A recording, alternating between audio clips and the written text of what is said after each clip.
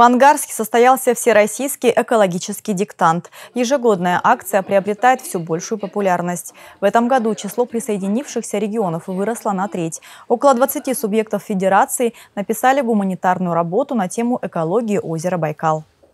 Наша библиотека уже второй год принимает участие в данном диктанте. Мы являемся площадкой для написания диктанта.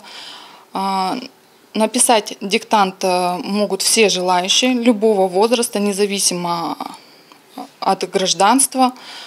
Каждому участнику на площадке присваивается индивидуальный номер и раздаются специальные бланки, на которых они пишут диктант. Организатором мероприятия является Байкальский государственный университет. В онлайн-режиме одновременно по всем площадкам был продиктован познавательный текст детской писательницы Анны Масленниковой. Каждый желающий смог проверить себя на знание русского языка и проблем уникального озера. Всем респондентам выдается сертификат участия.